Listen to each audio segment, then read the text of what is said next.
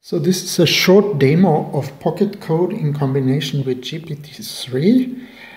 I prepared a small talking chatbot and let's ask it some questions.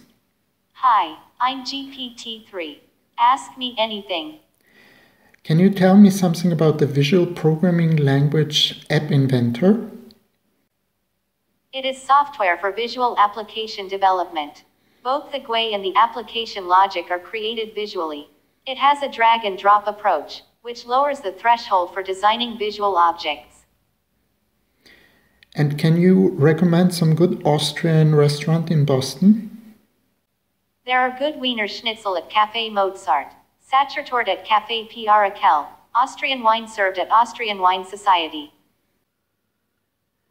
So this is the program. There are two objects, the background, which has just a look, and the penguin, which has 19 bricks or blocks. So there are two scripts.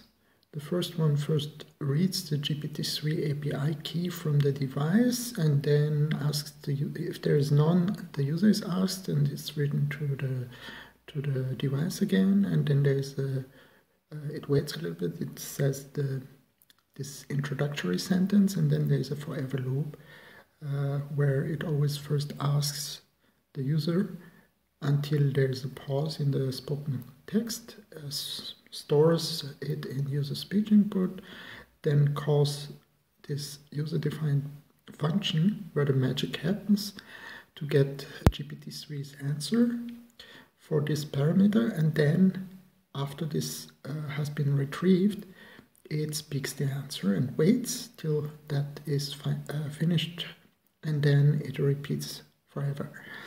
So here's this user-defined brick, which has one parameter.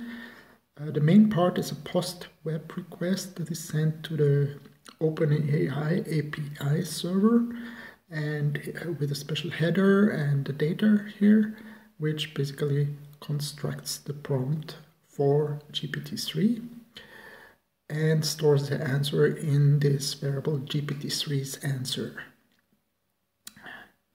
So, I mean, this is of course then extracted from this JSON. So that's this set variable GPT-3's answer is reduced, and then there is a final loop where escaped characters marked by a backslash are extracted and removed because the text-to-speech synthesizer cannot pronounce them. And that's it, basically. That's the whole program.